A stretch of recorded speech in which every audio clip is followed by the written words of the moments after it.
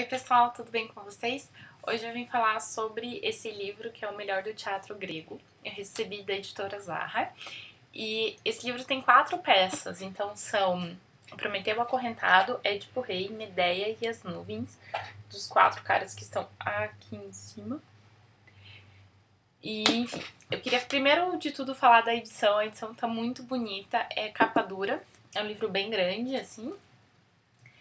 E, enfim, o acabamento tá muito legal. Aqui dentro tem essas figuras, uma espécie, como se fosse um palco, né? Aqui o palco, aqui a plateia. Aqui no fundo também. E as traduções das peças foram feitas pelo Mário da Gama Cury. E a apresentação da Adriane da Silva Duarte. A Adriane da Silva Duarte é uma pesquisadora de teatro grego e ela faz uma introdução muito legal explicando para o leitor toda a simbologia, todo o contexto desse tipo de gênero. A primeira coisa que ela fala é da origem, né? Esse tipo de peça surgiu entre os séculos 6 e 5 a.C., em Atenas, na Grécia, e fazia parte das celebrações para o deus Dionísio. E ao mesmo tempo em que essas peças eram também um jeito de diversão, elas também tinham um tom meio cívico e meio religioso e por aí vai. Então tem todo um contexto muito grande nessas peças que também eram parte de um momento tanto urbano, né, um momento importante da cidade, como um momento de celebração a um deus. Ela também comenta brevemente sobre a formação física do teatro, né? Sobre como naquela época era muito importante você conseguir ver a peça, ser capaz de ouvir e entender bem a peça. Então eles tinham todo um trabalho de acústica e não era para grupos pequenos, era para grupos bem grandes mesmo. E não importava tanto você ser visto no teatro, então questão bem diferente de quando a gente tinha as óperas e essas coisas assim, que tinha aqueles camarotes dos lados, que na realidade é horrível para ouvir, mas que você também queria ser visto, né? Você não queria só ver. Então ela comenta um pouquinho dessa diferença. Ela comenta também, é claro, da formação dos grupos de teatro em si, quem eram os atores e por aí vai, como que era a divisão ali de funções. Uma coisa também que eu achei curiosa que ela comenta na introdução é que as peças eram feitas para serem encenadas apenas uma vez, e como esse autor fazia parte da montagem da peça, não faz parte do texto, você ter as ações, né? Ah, o personagem anda até lá, o personagem faz isso, porque era o que o cara ia, na realidade, passar na hora do ensaio e tal, então não era algo que fizesse parte do texto do teatro, como na realidade faz hoje, né? Outra coisa que ela comenta também da diferença de tragédia e comédia. Tragédia não é aquilo que faz chorar e comédia é aquilo que faz rir necessariamente. A tragédia é algo mais pensado para as coisas do passado, as coisas gloriosas, as coisas mais místicas, e dos mitos e dos heróis e dos deuses, enquanto as comédias são pensadas mais num tom pé no chão. A ideia é contar histórias da cidade, histórias públicas, histórias políticas, histórias que poderiam acontecer para todo mundo, uma coisa mais real, digamos assim. Prometeu Acorrentado, Édipo Rei e Medeia são tragédias e As Nuvens é uma comédia. E eu senti sim que a comédia era um pouquinho mais engraçada de fato pra gente hoje. Mas a questão é que essa não era a intenção necessariamente na hora de fazer. Vou começar a falar um pouquinho das peças agora. Antes de começar cada uma das peças, a Adriane também vai fazer ali uma introdução mais específica para aquele conteúdo. Nem sempre é tão fácil a gente seguir a linha da história lendo a peça. Então ela vai contando assim, vai ajudando um pouco a gente. No começo de cada cena ela vai ter um parágrafozinho dela ajudando a gente de novo. Então eu gostei muito da maneira com que eles guiaram o leitor para entender essas histórias. Eu achei que ficou super certinho, ficou num tom legal, eu gostei bastante, eu achei que ajudou muito na leitura e no sentido de realmente faz você entender melhor o que você tá lendo.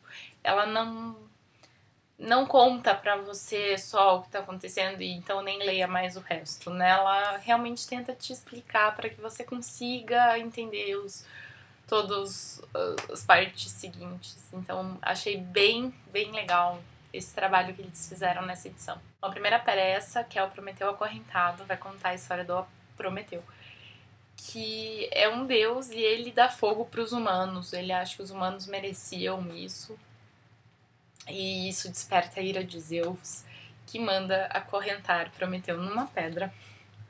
Prometeu está aqui agora, então, acorrentado. E ele não morre, né? Ele é imortal. Então ele vai ficar ali para sempre, no sol e tal, na pedra. Então vai contar a história de como que ele chegou a ser acorrentado, do que ele encontra ao ser acorrentado, e um quase desfecho ali. Enfim, eu achei interessante. Eu acho que essa é a peça que envolve mais os deuses mesmo, assim. E é uma peça que eu nunca tinha lido antes, então foi bem legal conhecer esse texto. Bom, em seguida vem o Édipo Rei. Eu já tinha lido Édipo Rei na época do colégio, então eu já conhecia a história. Foi legal ler de novo. Bom, essa peça vai contar a história do Édipo, que foge da sua cidade e se torna rei de outra cidade depois que ele consegue adivinhar o enigma proposto pela esfinge que guardava a entrada dessa cidade. E acaba casando com a rainha, porque ela era viúva. E, enfim, tá tudo bem até que uma praga começa a cometer essa cidade. E eles vão perguntar pro oráculo por que essa praga tá atingindo essa cidade. Porque pra eles, quando pragas atingiam os lugares, é porque existia algo errado acontecendo. E eles querem resolver esse algo errado para que a praga pare, né? E acontece que eles descobrem, então, que o assassino do rei anterior estava na cidade. E aí eles precisavam resolver isso. E então vai mostrar tudo como eles descobriram. E eu não vou contar porque pode ser que tenha gente que nunca tenha lido. Então, né? Mas daí que vem também o nome do complexo de Édipo. Então dá pra ter uma ideia. Bom, a peça seguinte é a Medeia, que é pessoalmente a minha favorita. Eu já tinha ouvido falar um pouco dela, mas vai contar a história da Medeia, que está com Jasão, eu acho que fala assim, Jaso, que é um herói. E ela tinha fugido com ele, enfim, os dois tinham filhos e ela achava que eles estavam, tipo, bem de boa. Quando na realidade ele casa com a princesa da cidade e abandona a Medeia e tal. E a Medeia tem ali seus poderes, ela sabe manipular coisas e fazer venenos, enfim. E ela arquiteta todo um plano para tomar providências. E eu gosto muito de umas partes em que ela fala sobre o papel da mulher, e, enfim. Essa é uma peça que tenta discutir isso de uma maneira diferente, né? As mulheres não eram parte da cidadania grega, né? Elas não eram cidadãs. E essa peça tenta, então, discutir um pouco a mulher na sociedade e tal. Então ela tem uns monólogos bem interessantes falando sobre isso, e outros personagens, e o coro também tem coisas bem interessantes discutindo sobre esse tema. E, enfim, tem um final bem louco, assim. Achei bem legal. E o último é As Nuvens. E As Nuvens é uma comédia que tenta tirar sarro dos filósofos. Então, é a história de um cara que resolve estudar junto com os filósofos. E eles fazem coisas sem sentido. E, enfim, é bem louco, assim. Também é engraçada, é divertida. É bem isso, assim. Você mudou muito o parâmetro da história. Você tá querendo discutir algo muito mais real. Então tem esse cara que vai pra academia, digamos assim, que vai pro lugar onde estão os filósofos pra tentar aprender a injustiça, pra conseguir enganar as pessoas pra quem ele deve dinheiro. E o que ele quer é saber falar bem pra no tribunal não precisar pagar as dívidas dele. E os filósofos são figuras super estranhas e loucas e falam umas coisas bem engraçadas, assim, que não fazem muito sentido. É como se o autor quisesse dizer, olha, vocês estão aí pensando e criando essas coisas, mas isso não adianta nada, né? Isso... Enfim, eu achei bem interessante também. Eu não... Era a única que eu realmente não conhecia nada, era As Nuvens. E as outras eu pelo menos sabia, assim, meio que a linha geral da história. Então foi legal conhecer essa história também. Ela também vai contar um pouco sobre por que ela escolheu esses 4, conta que uma das dificuldades deles é que restaram poucos registros dessas peças, então muito do que foi produzido se perdeu. E ela também tenta fazer uma biografiazinha, mesmo que curta, dos 4 autores, né, um pouquinho do contexto, onde eles estavam, pra gente também entender um pouquinho melhor a peça. Outra coisa legal de falar também é Prometeu Acorrentado, Édipo Rei e Medea ficaram em versos e As Nuvens ficou em prosa. Pessoal, eu gostei muito de ler esse livro. Eu indico muito para quem nunca leu Teatro Grego, porque todas essas introduções e todas essas, enfim, todos esses notas e tal ajudam muito a gente a entender certinho o que está acontecendo.